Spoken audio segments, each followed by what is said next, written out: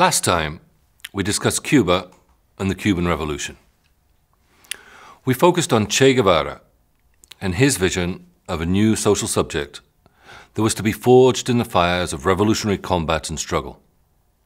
The new man of the 21st century, heroic and self-sacrificial, motivated by love. For Guevara, the revolution was less a singular event that could be assigned a date, January the 1st, 1959, than an ongoing process whose endpoint could not be predicted and might never come. For Guevara, the process was everything, which may be one reason why he abandoned his relatively comfortable life as a politician and bureaucrat in Havana to plunge back into the fray with clandestine military campaigns in first the Congo and then Bolivia. The Bolivian expedition, however, was to be Che's last. The theory was that a guerrilla foco, a small band of committed insurgents, new men avant la lettre, could inspire an oppressed rural peasantry to rise up against the state. But less than a year after entering the country, Che and the final 16 fighters still under his command, their numbers reduced by desertion, capture, ambush, and sheer mishap, found themselves in a remote and rocky ravine surrounded by US-trained Bolivian rangers. The guerrillas were filthy and bedraggled, lacking supplies and racked by sickness, demoralized and staring defeat in the face. They had failed to recruit a single peasant to their cause. And in the ensuing firefight, Guevara's carbine was hit by a bullet and rendered useless. He was quickly captured. The following morning, he was executed in the one-room schoolhouse of the nearby hamlet of La Higuera. His body was then helicoptered to the town of Valle Grande, where it was displayed, draped over the sinks of the hospital laundry, to curious locals as well as representatives of the world's press. Many people have commented that the photographs of the dead Che look like images of a martyred Christ. His messianism had found its Messiah. If Guevara's own revolutionary adventures ended with an abject failure, this did not mean that he was no longer viewed as an example to follow. On the contrary. Even today, the sites in southern Bolivia where he met his end draw pilgrims and tourists. The walls of the laundry in Valle Grande are covered in graffiti that extol Che and his philosophy. And in the decades following his death, guerrilla insurgencies erupted around Latin America, from Mexico to Argentina, Central America to Colombia, Peru, Brazil, Venezuela.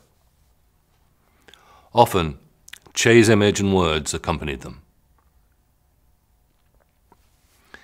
Guevara himself may have viewed the Cuban Revolution less as an event than a process, but for the region as a whole, it was an event of the highest order.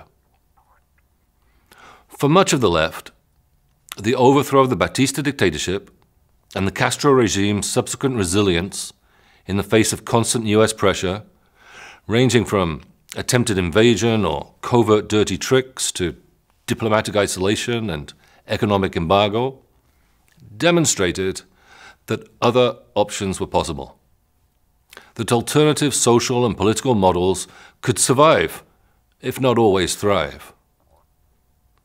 Reciprocally, for the United States and ruling national elites, Cuba served as an affront and a dire warning that their dominance might be more precarious than they hoped.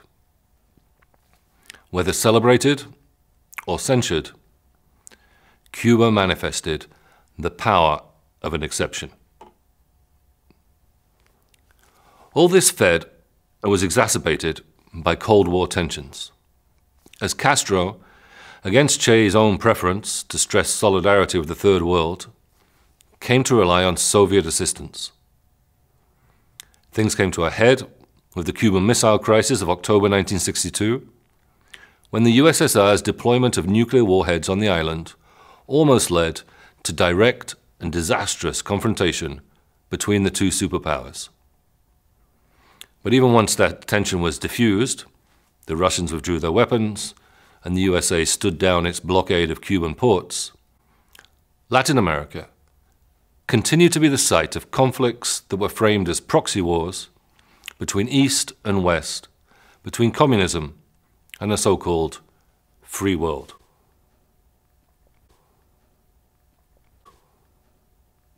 Justifying their actions in terms of the need to keep the peace and to prevent another Cuba, though often also falling into the pattern of violent repression that dates back to the colonial period, states increasingly resorted to force to put down incipient protest, armed or otherwise. Throughout the region, and mostly with the approval, if not always the direct connivance of the United States, the military took center stage, bringing down civilian governments and ushering in a reign of state violence and terror with the aim of securing social order and warding off the spectre of revolutionary change. In 1964, amid economic crisis and fears that the president was becoming too friendly to Cuba, Brazilian generals removed democratically elected leader João Goulart, installing a military regime that would continue until 1985. In October 1968, police and soldiers fired on unarmed student protesters in Mexico City, killing up to 300 in the Tlatelolco massacre.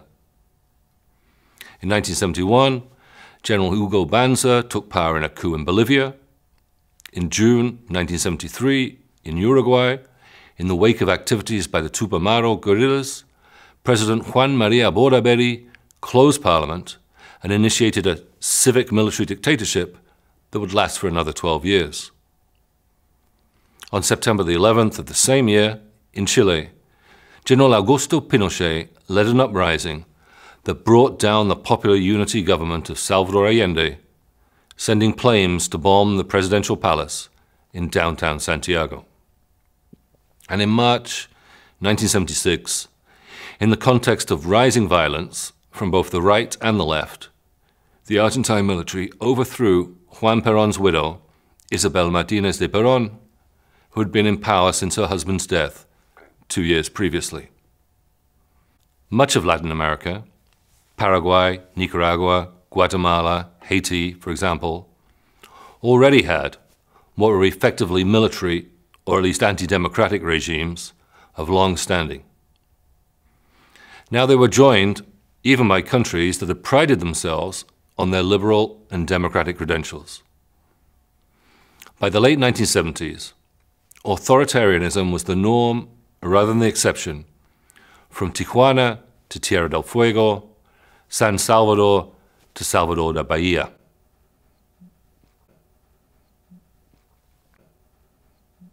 Moreover, many of these regimes were exceptionally bloody and brutal in their repression of basic human rights.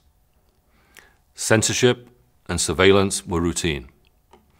Labor unions and left-wing parties were particular targets and were proscribed, disbanded, and their members persecuted.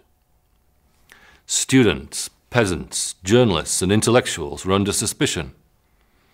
But bad luck, or being in the wrong place at the wrong time, could make you a victim without recourse to appeal. Clandestine detention without trial was commonplace, often in secret prisons and camps where abuse was systematic. In Chile under Pinochet, tens of thousands were imprisoned and tortured. Up to 5,000 were killed or forcibly disappeared. In the Argentine Dirty War, right-wing death squads and the state combined to murder up to 30,000, some of whom were drugged and then dropped, still alive, from planes over the South Atlantic. In Guatemala, Highland villages were razed, and well over 150,000 people, mostly indigenous, were killed in a campaign of genocide that had begun back in the 1960s. In El Salvador, in the context of a civil war fought against the FMLN guerrilla, the armed forces repeatedly violated protocols of legitimate combat. More than 800 civilians were killed in a single day in the village of El Mozote in 1981. Priests associated with liberation theology were subject to death threats and assassination. The Archbishop of San Salvador, Monsignor Romero, was shot dead while saying Mass. Up and down Latin America, hundreds of thousands sought refuge and fled into exile. At one point, 1 in 5 Uruguayans had left their country, and many more were homeless and internally displaced. Not that fleeing necessarily brought safety. On the frontier between El Salvador and Honduras, Honduran troops colluded with the Salvadoran army by turning back refugees and enabling the Sumpul River massacre, in which hundreds were slaughtered. And in the Southern Cone, governments secretly collaborated in Operation Condor to pursue their enemies beyond national borders. It is time to take stock. Such lists of atrocities and statistics of abuse can numb the senses. They call out for, but also overwhelm, sentiments of sympathy and solidarity. This is no doubt why the same period saw the rise of testimonio, or testimonial narratives in the region. Stories of individuals who both suffered and resisted state terror in the region, who give a human face and dimension to a trauma that is almost beyond imagination. Through such stories, we learned of Rigoberta Menchú, a Guatemalan indigenous woman and peasant activist whose father was killed in a protest at the Spanish embassy and whose brother was murdered by the army before her eyes. Or of Alicio Partnoy, a prisoner in an Argentine detention center nicknamed the Little School. But there's a limit to what such narratives can tell. And doubt came to haunt some of these stories, above all Menchú's. It is not clear, for instance, that her brother was killed quite as she says he was. So even testimonio fails to give us access to the brutality of the terror. But perhaps the numbers are the point. Perhaps, as with other historical traumas, slavery, the Holocaust, for example, but also smaller traumas that similarly escape measurement, we are left with the incomprehensibility of what happened, with the way in which they challenge our understanding. This week, I have no questions, as they would suggest that you or I or anyone could provide answers that would be anything but glib. Or rather, all we have are questions, as we reach the limits of any explanation or narrative. Whatever words we offer are shadowed by absence. Pause the video here and try to listen to that silence. I'm not thirsty right now, but I'll be right back.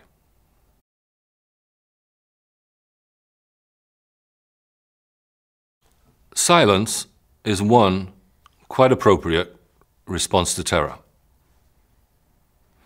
But it is also the response that terror desires. After all, terror is an assault on language. This is why it seems to render words useless. Terror encourages a form of silence that is complicity. Not simply by making us fearful to speak out, but also, and more insidiously, by making us think that there is no point in doing so, that there is nothing to be said, nothing to be done. And while many responded in this way to state terror in Latin America, not everyone did. Next week, we will look at and hear from those who spoke out. Moreover, we should be wary of the notion that terror is simply stasis, paralysis, or that it is merely reactive, merely negative. The states of exception that governed so much of Latin America during the 1970s and 1980s did not seek only to destroy their perceived enemies, however they pictured them as communists, subversives, terrorists, or whatever. Rather than seeking to turn the clock back to some imagined golden age of harmony that might have existed before the cancer of the Cuban Revolution spread, they advanced a new socio-political and economic project for the region.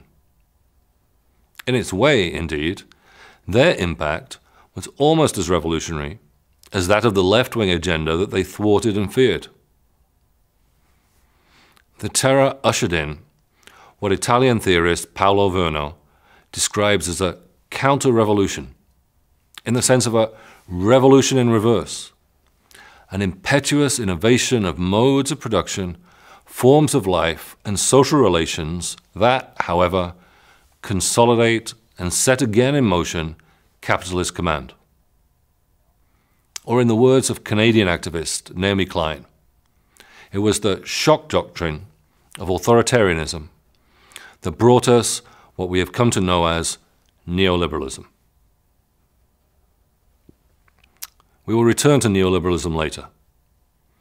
For the moment, note that the Argentine military dictatorship called itself a proceso de reorganización nacional, a wholesale process of national reorganization.